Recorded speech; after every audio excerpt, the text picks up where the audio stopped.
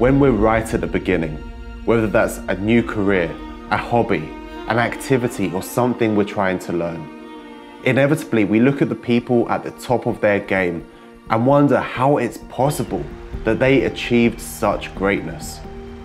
It seems practically impossible as we gaze at these icons to understand how someone could ever reach such dizzying heights in that field.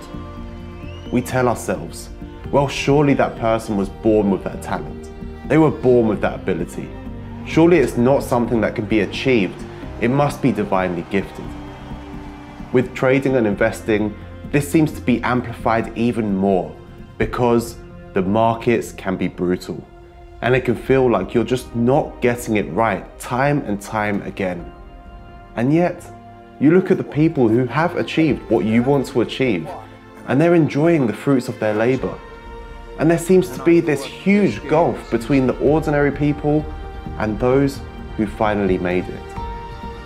But the truth is this, they all had to start somewhere. Gave me a book on technical analysis of stock trends by McGee and Edwards. Tell me, read that. I read it. Go home, read it again. I read it. Go home, read it again. I read it.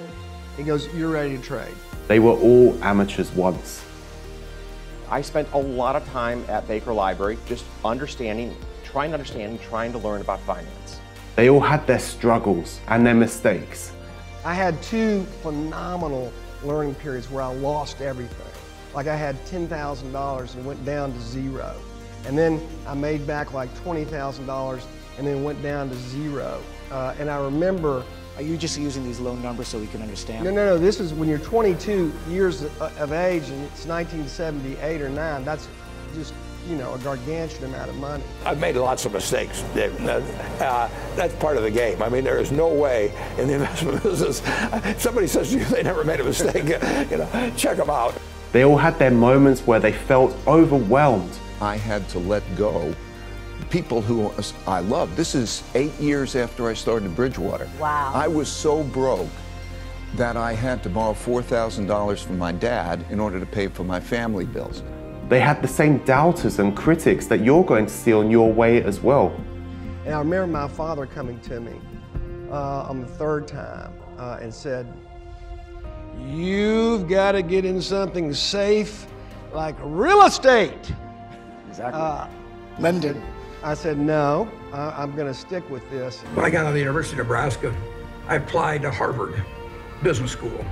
They told me I was to get interviewed in a place near Chicago. I got there and he interviewed me for about 10 minutes. And he said, forget it, you're not going to Harvard. They had the times when everything felt like it was going wrong and they just couldn't get anything right and they thought to themselves, maybe enough is enough. You know, one day you walk in and you think you're a genius, oh, my positions are in my way, look, and the next day you walk in and they're against you and you feel you're a dope, how could I have done what I did, and so on. But the difference, the thing that really separated the greats from the goods, the greats from the not so greats, and the people that gave up at the first obstacle, the difference is that they were able to embrace the failures and learn. If anyone told you that this was going to be easy, they were just being kind to you.